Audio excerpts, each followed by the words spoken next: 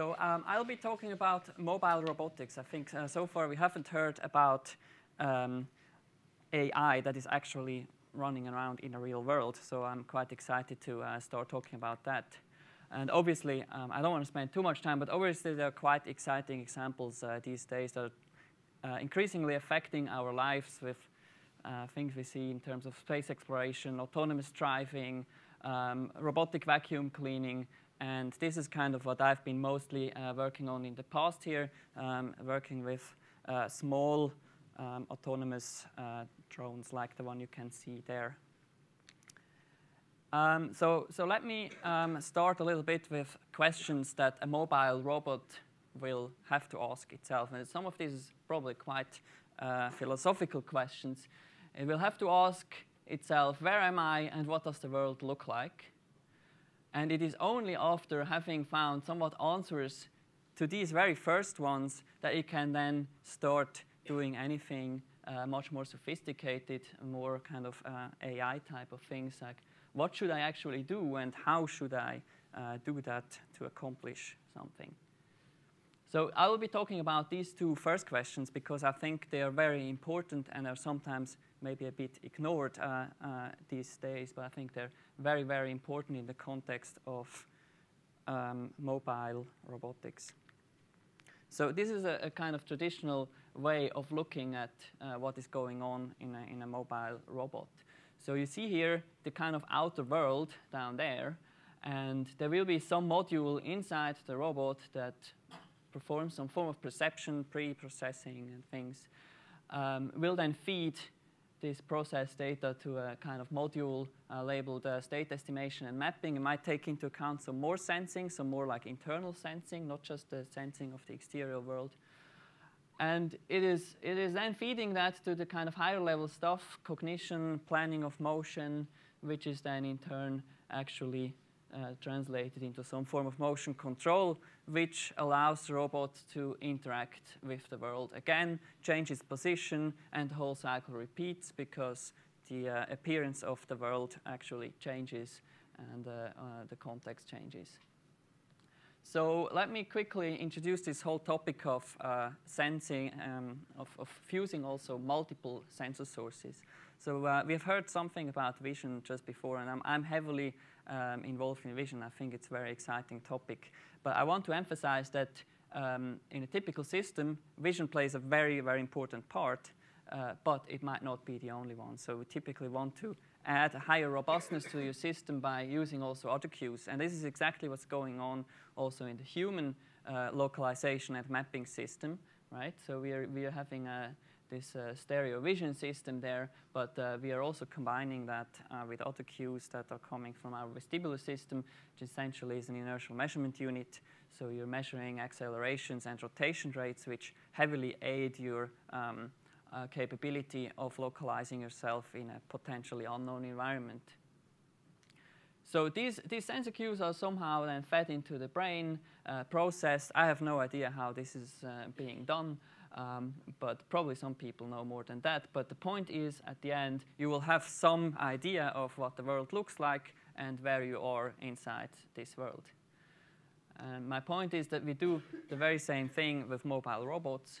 We're using dedicated sensors like a stereo camera, like an inertial measurement unit you can see on here, and we are fusing such cues. Now in this case, I know very well how this is being done. I'm afraid it's using a lot of math and lots of code, but I won't bore you with the details of that. I will focus on some of the results here. But essentially, the goal is very much the same. The sensing inputs are very much the same, and the kind of task we want to achieve. Okay, so just very quickly, this is our lab at Imperial College London that's just been recently established, and we are the Dyson Robotics Lab, so we're obviously sponsored by Dyson in order to work also on things like robotic vacuum cleaners and beyond.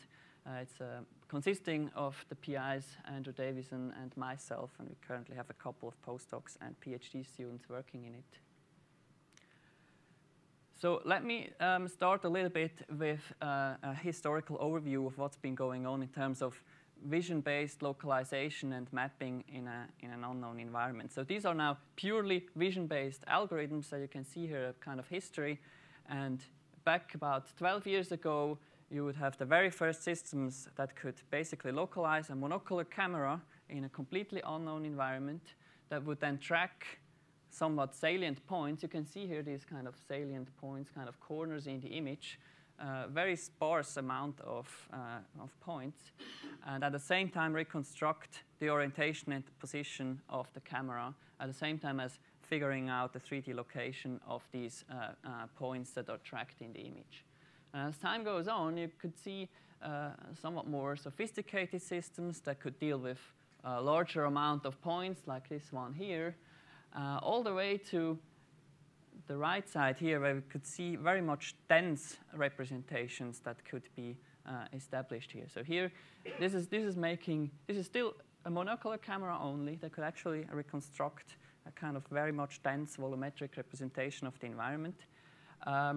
But it was heavily making use of GPUs. So you can definitely see that the increase in processing power, along with also better sensors, has enabled a huge jump here in terms of representation of the environment, which can be very helpful for robotic tasks, right?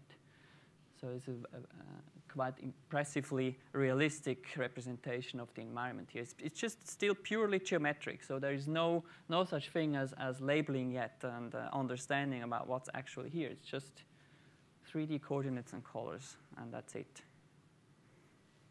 Okay. So that was the vision side of things. Now I want to just very quickly run through these kind of other sensors, because again, I think it is very important to think about sensor fusion, to think about combining different sensor sources. And in robotics, autonomous cars, for instance, laser sensors have always been very popular because essentially they measure time of flight. They give you directly distances to things, so you can just scan around and you directly get 3D points in the world. Whereas a traditional camera like this one here gives you only a projection of the 3D world. Thus is very much more difficult to interpret as a sensor. But we have other things that sense. This is now about sensing the exterior world, if you want. So we can sense the 3D magnetic field, can be very interesting. In the context also of flying systems here, measuring air pressure, both dynamic and static pressure, gives you huge amounts of information about your state and the exterior world. We have other things like, of course, GPS might solve all your problems at once, but we are obviously trying to focus on problems where this might be unreliable, might not actually be available, like indoors, right, or in urban situations. We can measure various joint angles or wheel angles of the robot, very important information. We can measure with these tiny devices, MEMS devices these days, quite small and cheap. We can measure directly rotation rate and acceleration. So this is an IMU down here. Okay.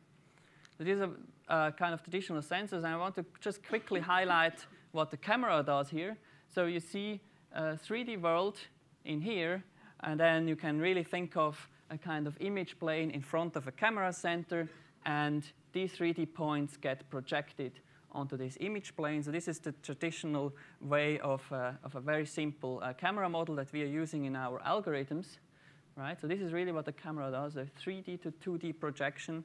And the point here is that this tree here would generate the exact same image. So we have absolutely no means of distinguishing these two situations.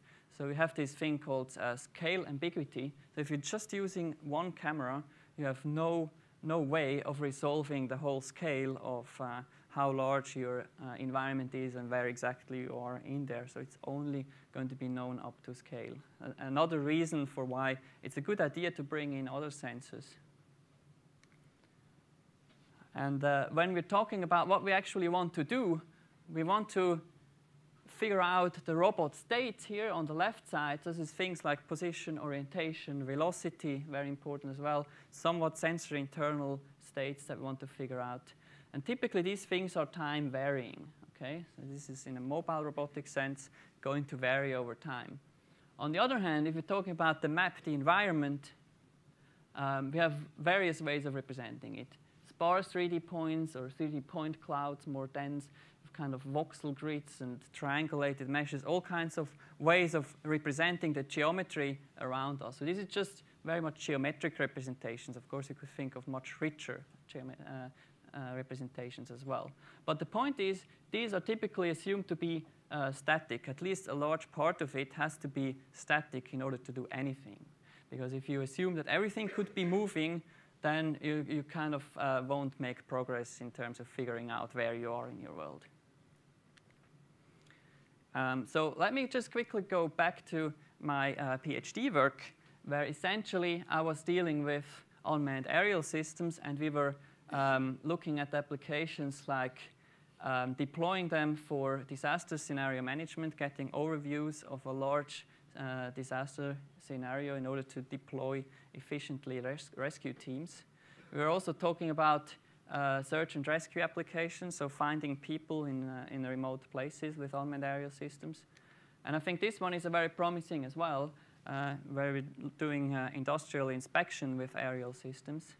In this case of this EU project, we were reconstructing a boiler of a power plant in a fast way to kind of save time of inspection when it's shut down. And this is kind of my babies from my PhD time. We're doing solar airplanes. Of course, it was a huge team. We are trying to both push the limits in terms of flight times, really long flight times over several days with this kind of larger airplane here, but at the same time also doing research in terms of the kind of localization and mapping in order to actually allow us to fly close to the ground and to solve a certain application. So let me quickly now dive into the visual inertial problem, where in essence we are using these two sensors now. So I want to emphasize here that these two sensors are very much complementary in nature. Okay, so the inertial measurement unit you see on the left side there is going to give you very good information in short term about how your motion has been performed. But over several hours, for instance, these kind of devices tell you absolutely nothing about how the relative positions and orientations of your robot will have been. On the other hand, the camera here is going to give you a totally different thing. If you look at two pictures, they could have been taken at, I don't know, hours apart. Doesn't matter, right?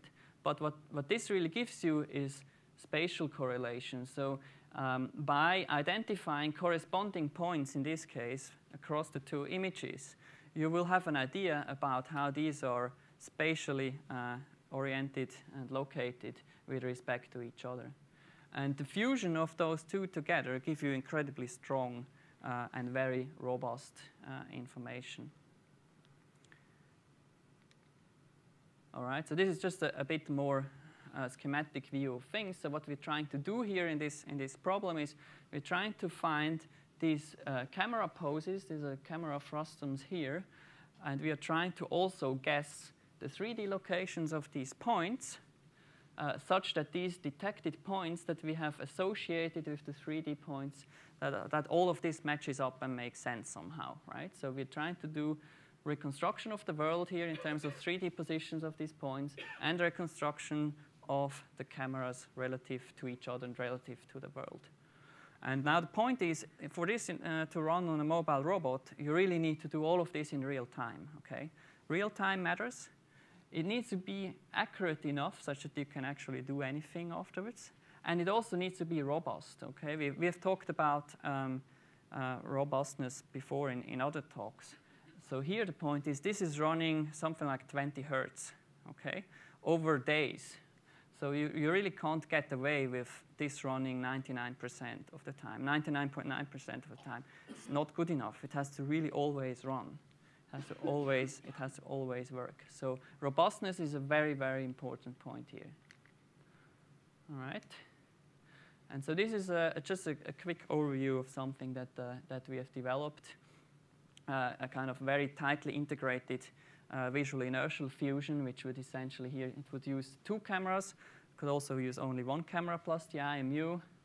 Okay, and the kind of thing that we get here, we're just taking around the camera through a building, so you'll get the reconstruction of the trajectory that we've taken, as well as a kind of sparse environment map. All right, and just to give you an idea of the scale, so this is the 10 meters here. We're using a nonlinear optimization scheme here, still operating at real time. And this is a couple of 100 meters walking around back and forth, and in the end, it's still somewhat consistent. The point is, though, you will accumulate some drift when you're doing that. So this was still a quite dumb system. It wouldn't do any corrections from when it came back to a point where it was before. Okay, I'll just quickly show you this whole thing in operation. Essentially, here we had this. Oh, is this not playing?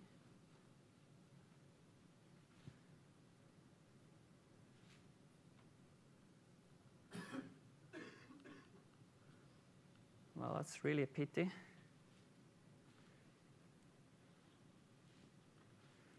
Okay, I'll skip it, maybe come back later. I just quickly want to make the point back to where I started in terms of flying systems. We're then applying this also to solar airplanes, so you can see here kind of aerial views that we get. All right. And I really hope that this one works. Ah, this one works. Okay, so this is essentially now deployed to run on board this small aerial system. And you can see here somewhat the camera and IMU set up over there.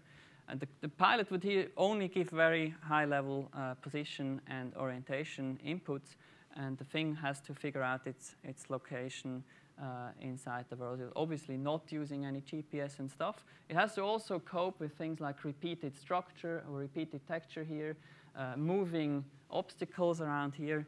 This must not fail the whole system. It's not very exciting, I know, but once you have this thing running like that, you can start doing the cooler stuff, the kind of more artificial intelligence kind of things. Okay. And here, this is somewhat as close to a real application as we got. Essentially, you can see the same system that we deployed inside a gold mine.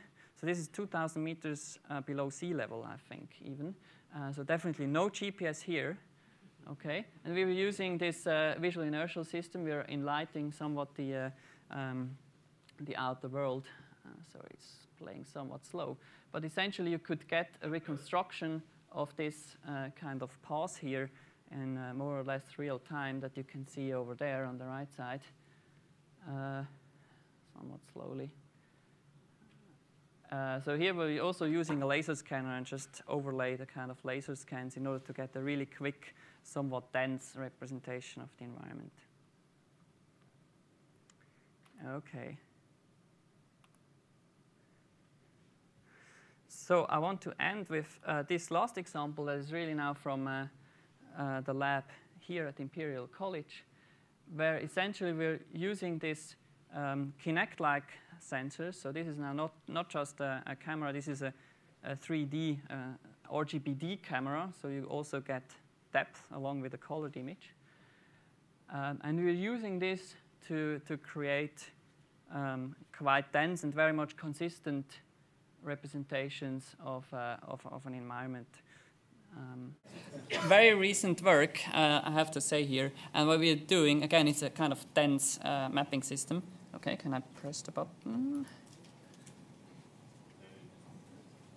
Okay, it's playing.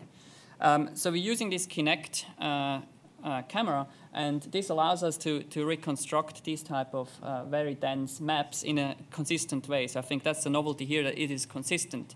It actually detects when it's drifted over space and time, and then it applies these deformations all the time. So it detects revisited areas and it makes corrections. And now you can see right now how it's snapped back into place. And it would do this over and over again, also kind of invisible kind of micro corrections that it does all the time. And this is really what allows us to build a very much consistent map. And again, I have to emphasize this is working in real time. It's doing this kind of very dense map deformation, so there's quite some challenge in doing that actually in real time. It's using heavily GPUs, I have to admit at this point, but still we can process 20 Hertz and can map out an area like that.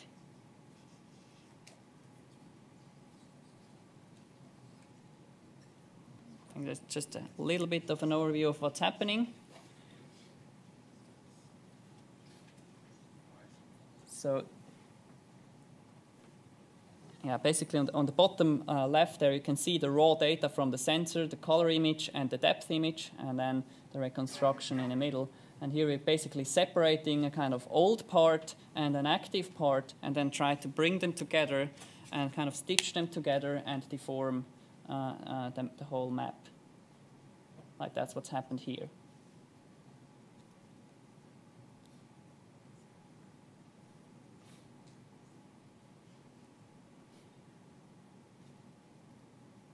And a bit a larger one here. So we have to be able to detect these quite large drifts potentially. We can also close loops that go over several hundreds of meters where we have quite substantial error that's accumulated. Okay. But I think I'll stop here. It is exciting times for vision-based robot localization and mapping. We have a suite of new sensors and processors that are becoming available and that drive design of new algorithms. And we have not seen, but I hope really to be able to show that afterwards in the break, that we have very much dense mapping systems that are capable of doing that at real time. I want to emphasize that efficiency, accuracy, and robustness are key to all of that, and that there's still a lot to do on the way forward in order to get truly intelligent robots and AI. Of course, we have to deploy this stuff on real platforms. We have to talk about richer maps, geometric primitives, object recognition, dynamic content in the whole story. And we have to also, at some point, talk about scene understanding through interaction, because I do think that these things are not just separate. You can't just see this cycle as a kind of pipeline of input is a geometric map and then you do stuff. I think this should be somewhat all linked together in a properly intelligent system. So thanks a lot for your attention, and really sorry for the technical problems that we had here. Okay, thank you.